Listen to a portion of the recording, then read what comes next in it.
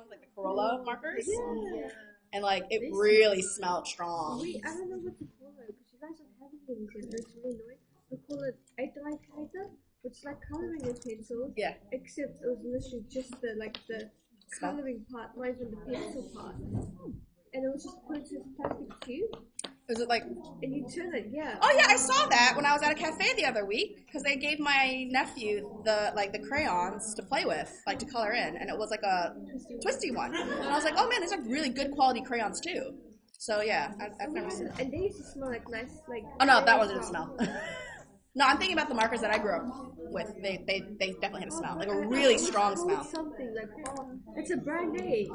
I'll look it up. Anyway, we should start our notes. All right, team. So let us talk about what we're doing for spec. The reason why I wanted us to spend so much time on the identification, the isomer questions, was because the skill set you're using for those isomer identifications is very similar to what you're going to be doing for spec. It's just the information they give you is a little bit different. So you are going to be getting 3 different types of spectra to figure out your unknown organic molecule. The 3 that you're going to get, and I'll write them down so you guys know what we're looking at. The first one that we're talking about is the IR spectra. So the IR spectra, which is also known as the infrared, that one there is going to tell us what functional group you have. So you guys were already starting to do that with your NCA questions. If you remember, you got the identification test information, and basically if it was positive, it would react with toluenes. If it was negative, it wouldn't react with toluenes. So let me show you what I mean. So this over here, if you guys remember, toluenes is a test for aldehyde, and then it'll form a silver mirror. If there's no silver mirror forming, then that's a ketone. So that is an example of an identification test to help figure out what your functional group is. Same thing when we're doing acids and bases, we're looking at litmus paper. If we're doing dichromate or permanganate, we're looking to see if there's an alcohol or aldehyde. So same sort of skill set, except we're now using a different bit of data, which is actually better to use. Are we okay with that so far? All right, so that'll be the first one we talk about. The second one we're gonna be talking about is mass spec. Now, this one here gives us 2 important bits of information. The first important bit of information is that it can tell us the number of carbons.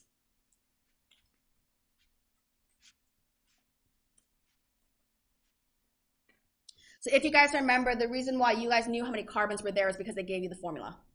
When I give you these questions, sometimes I will give you the formula, and I will only give you the empirical formula, and I'll explain the difference between empirical and molecular when we get to that. Other times, you won't be given any formula at all, so you need to use that mass spec data to figure it out. I'll move on to the other one and go back. The last type of spectra we're going to use is the CMMR data. Now, this one will tell us unique carbon environments.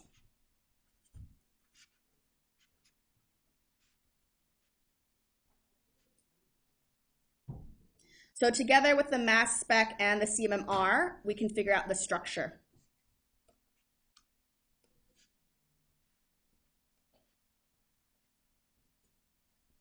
So with all that information, the functional group and the structure, I'll then be able to figure out what the molecule is.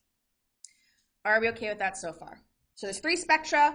We're going to do IR, mass spec, CMMR, and then back to mass spec as well. So that's the order we're doing things in, just FYI. We also won't be looking at solving the molecule in one just today. It's going to be over a couple of days because I need to teach you guys each spectra, and then we'll combine it all together. Are we good so far? All right. Just out of curiosity, when you guys go to university and you take the organic chemistry paper, they're going to add one more spectra for you to look at, and that's going to be the H MMR, which is the hydrogen MMR. So just keep in mind that that's going to be the next layer of the information. Level 3, you don't have to worry about that. We okay so far? All right. So not CMMR. The IR spectra is the one we're focusing on today. And let me explain to you guys how that machine works. You guys have some example data of what the IR spectra looks like.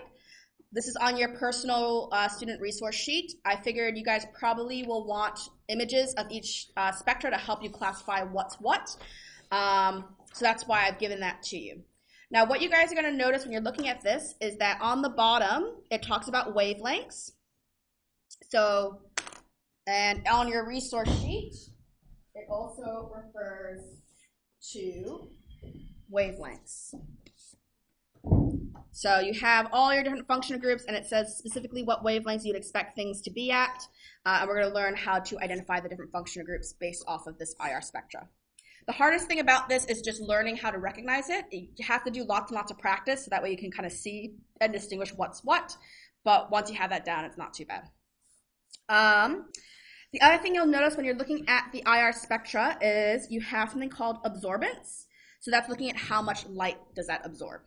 So let's first go over the wavelengths. When we are talking about light, and if you guys are doing physics, light comes in different wavelengths, and I'm trying to make it smaller now. So you have different wavelengths. And then that is referring to the different types of light.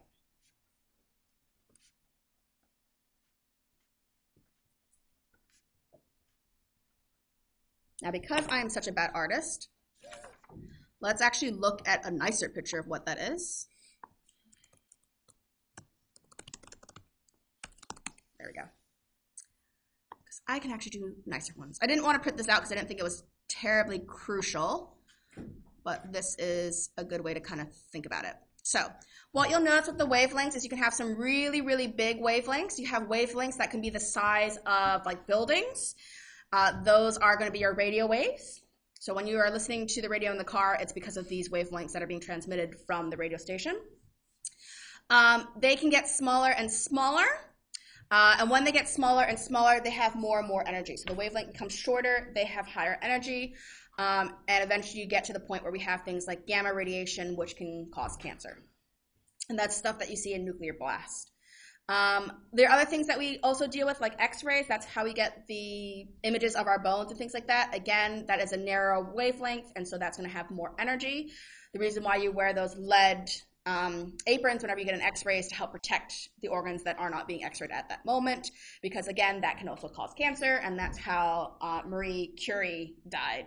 And I think, or was it Marie Curie? Was she doing for the X-rays? Or am I thinking of Rosalind Franklin? I'm thinking of Rosalind Franklin. They were working with X-rays before we knew how dangerous X-rays were, and then they died from cancer. Ultraviolet is what we talk about coming from the sun. That's why we wear sunscreen and things like that. That is also a known cancer-causing agent. So these are all various wavelengths of light. We can only see a very narrow range of light, which is known as the visible spectrum, and that's what's causing the different colors. And that's, again, related to how the wavelengths look. Microwaves, these ones are genuinely the ones that are in your microwave that heat up your food, and then infrared is what we're talking about with this current technology. So what will you do when you are looking at an IR data is you will have a little cuvette, is what we call this. This is how the machine works. You put it in the machine, and it'll have a liquid of whatever unknown substance you were trying to identify. What you do is you shine light at that cuvette, and then you measure the percentage of what has been absorbed.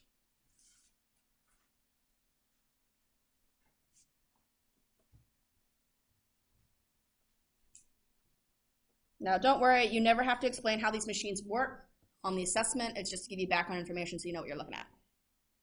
So I have a sample, I shine light at it, and then I measure how much light has been absorbed, and then that is what's creating this data over here. So these are the different wavelengths. As we're going from 500 to 400, so the wavelengths are getting bigger, and each wavelength that we shine at it, we then measure the absorption value, and then it dips down if it's going to be very absorbed. Are we okay with that so far? All right. So let's use this to talk about functional groups and how we figure out functional groups. So with functional groups, they will absorb light at a specific wavelength, and they will consistently do that over and over again. Because they consistently do that, we can use that to then identify them. There's a couple of markers that are going to be consistent that you'll see throughout. The first one is the CH mark. So you'll see that CH is over here, over here, over here, over here, and over here. And again, if we look at our resource sheet, let me just zoom out so you can see all the ones that I've noted.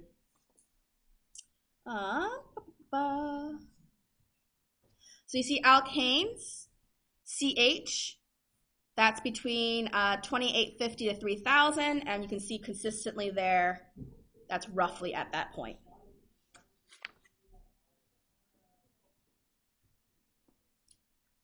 Now, that one isn't worth noting when you're doing your write-up because all organic molecules should have carbon and hydrogen because that's what organic chemistry is.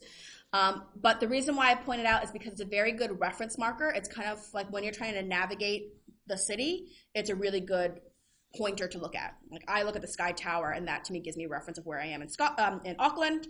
And when I look at this IR spectra, I look for the CH ones because that gives me a reference point of what I'm looking at functional group wise. We good? All right. So let's talk about some of the things to note. I really don't like how I copied that image because I think I did a white, so it's not like all the way down, which is a little annoying. All right, the first one that's really important to look at is going to be your carbonyls. So that there at roughly 1700,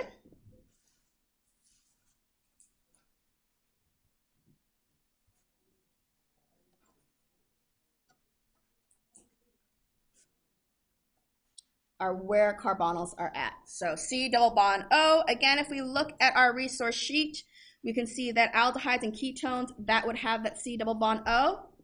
The amides would have the C double bond O. And the carboxylic acids and the derivatives also have that C double bond O. So it's quite a common marker for organic molecules. Now, depending on what else is there, it can tell you then what type of functional group you have. So when I'm looking at this, I can see that I have a mark at 1700. That is a carbonyl. If I look at some of the other examples, you see how over here, I look again at 1700. Do you see a peak? Or should I say a trough because it's going down? Anything here at 1700? Yes or no? No. So one of the things that's going to be important about this assessment is not only identifying what's there, but what is not there. So if I look, no 1700 peak, I look over here, that's 1500, that's 2000, so that's roughly at 1700. I have another C double bond O. So if there is a peak. If there is a peak, then you do have a carbonyl. But that's not a peak because it went down. Or sorry, that's why I should say troughed. You have a troughed. Oh. I say peak because the other ones we talk about things as being peaks. It's just peak, trough. But I should say trough. All right. These two here, I want you guys just to be mindful that even though there's this trough here at 1700, that's not a carbonyl because the carbonyls go like all the way down near to 100. So that one, this one over here, again, that would be a C double bond O.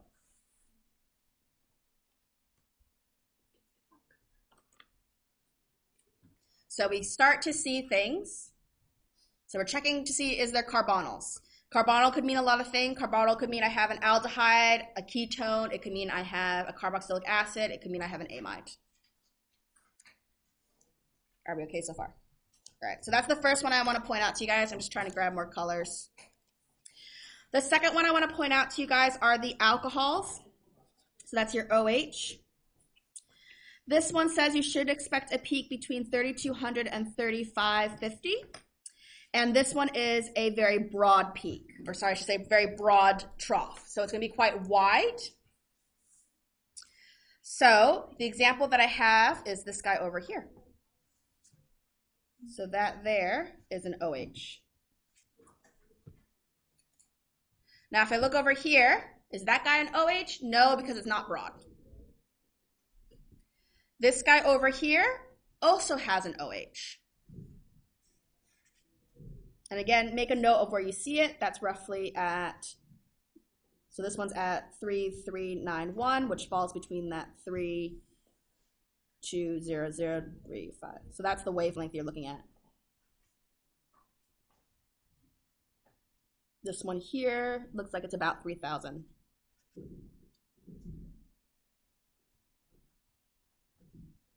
Now, something to keep in mind when you are looking at these guys, for the alcohols,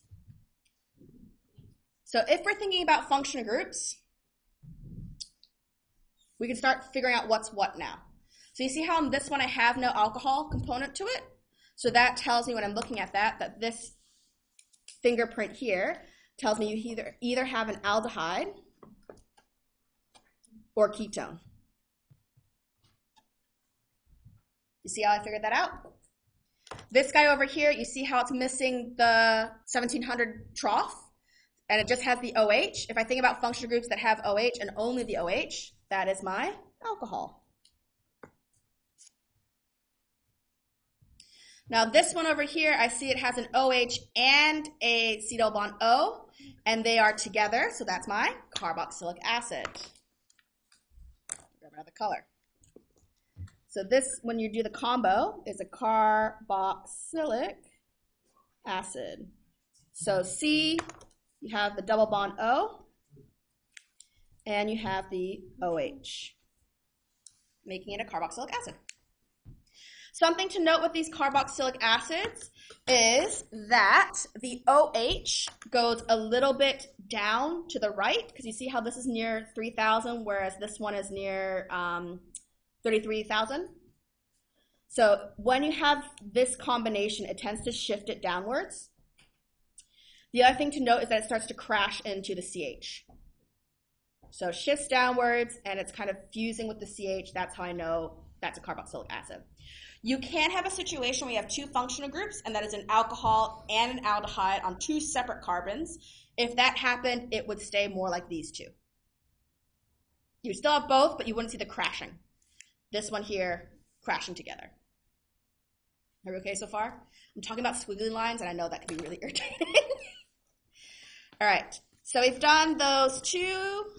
The other thing we need to look at is the amines and the amides. So with the amines, you can see that there's another peak roughly at the same position as the alcohols. So that's a little annoying that they're near the same spot. However, they have very different peaks from each other. When we talk about amines, there are two different versions that we talk about. We talk about the primary and we talk about the secondary. So let me unpack what that means. Primary is referring to an amine that has N, H, and then a C, and then a C. It only has one hydrogen. Secondary, this is a little bit different from what you guys know as primary, secondary, and tertiary when it comes to the alcohols and the haloalkanes. This nitrogen has two hydrogens attached to it and one carbon. So this one has two hydrogens. So it's the hydrogens that make it? The hydrogens that make this one when it classifies. So just watch out for that it's different from the others, which is a little irritating. Now, a thing to keep in mind is that if you have an amine or an amide with only one, you're going to get one peak, whereas if you have an amine with two hydrogens, then you're going to get two peaks, or an amide with two. This one's very characteristic, because when you're looking at it, again, it's in that same region.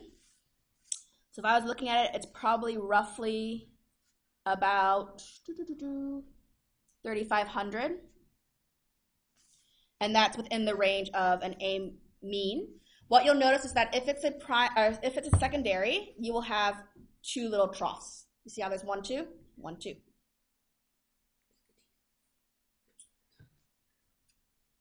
Therefore, secondary amine.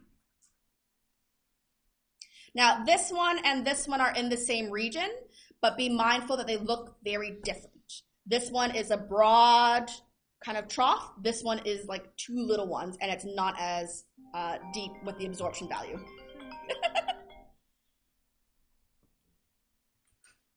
So shorter. If you had a primary amine, then it would just be one. Yes, Sorry, amine. put like a G. Sorry. Right, All right. Again, we look to see, does it have something at 1700? No. This doesn't count as a carbonyl because it's not deep enough.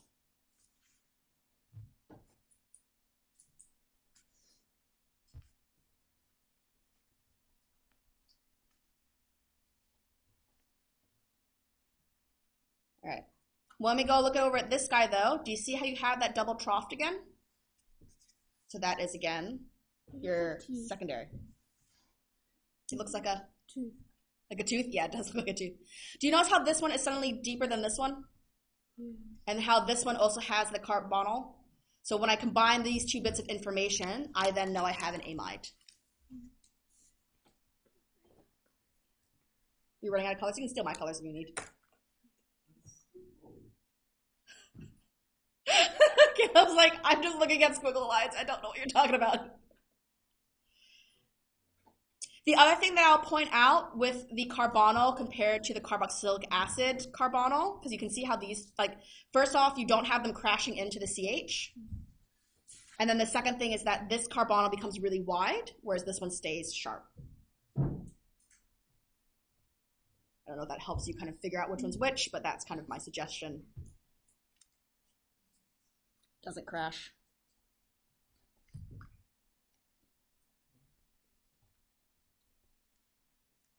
And I should wear that in darker green. Doesn't crash. Also, C double bond O is wider. Whereas in this guy, it stays sharp.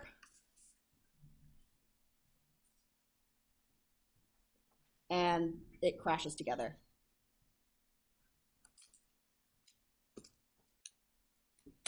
All right, and that covers most of them. There are a few more for me to talk about, which aren't easy to find on the IR Spectra. So I'll run through that. But again, like I said, the resource sheet is here. It should be roughly in that ballpark. It may not be at times. It may be a little bit higher or a little bit lower, and that just kind of depends on what else is attached to that carbon molecule. But more or less, you should find them in that rough area. Use this and the shape to figure out what you got. All right. There are a couple more on there that I need to help you identify. Let me get a different color. I'm just trying to think which one I haven't used. Oh, orange I have not used. Okay. There's a couple on here for the IR Spectra that will be hard to see, and so there's different techniques to find it. Alkanes versus alkenes. If I gave you an alkane or alkene, I will give you the empirical formula.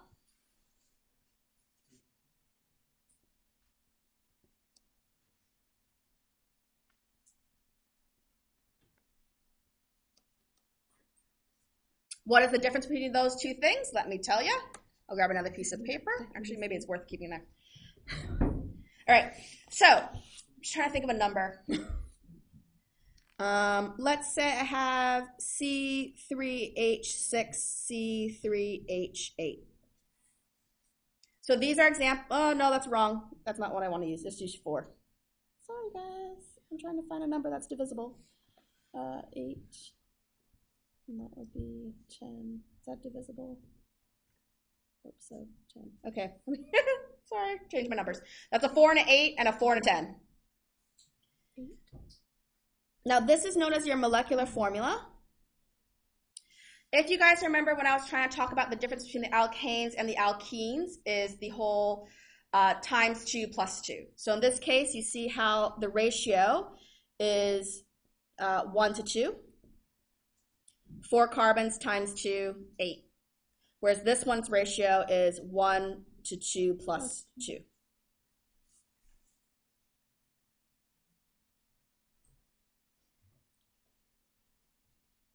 Are we okay with that so far? All right, that's my molecular formula. An empirical formula is a simplified version of it, so you're doing some division. So if I was to divide this by 4, is C1H2, whereas I was to simplify this one, I would divide it by 2. That'd be C2H5. So this here is the simplified formula. That's my empirical.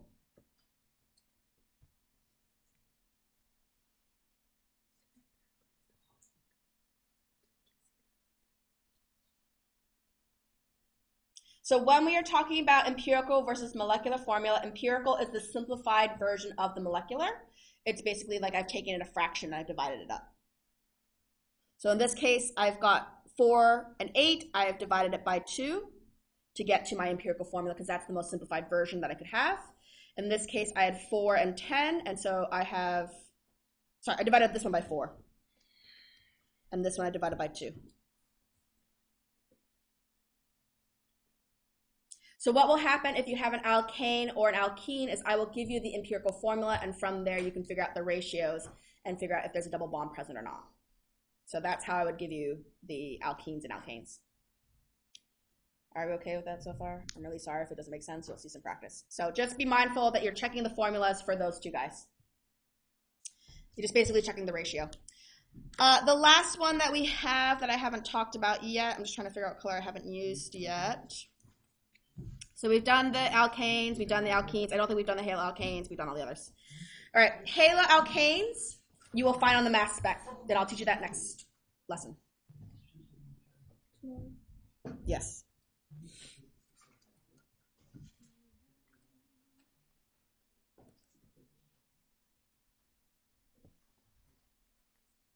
So we're going to put a pin in that for now. All right, questions, concerns, comments? Other than, Miss, I have no idea what's going on. All right, the best way to get good at this is to practice it. So I'm going to put up a GIM kit.